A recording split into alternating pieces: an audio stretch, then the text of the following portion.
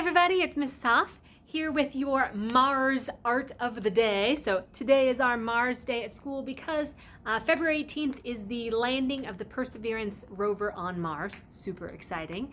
And so I've been doing some Mars stuff with my classrooms. Of course, we've been doing the obligatory space collage. This is from one of my first graders.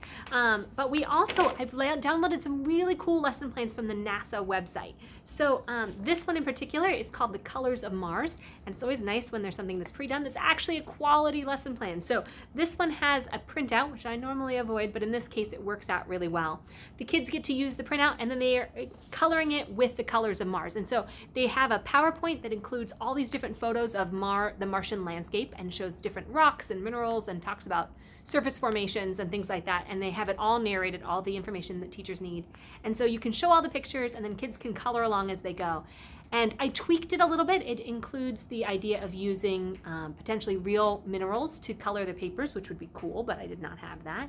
Instead, I changed it so that my students are using the materials that we have on hand, and they had to select the best materials for the job. So we were using these multicultural crayons. We have multicultural markers. Of course, you could just use regular crayons and markers, oil pastels, and chalk pastels. These are all things that they've had access to in the last few weeks. And so the goal today was for them to pick the right tool for the job. So they had access to all of these things.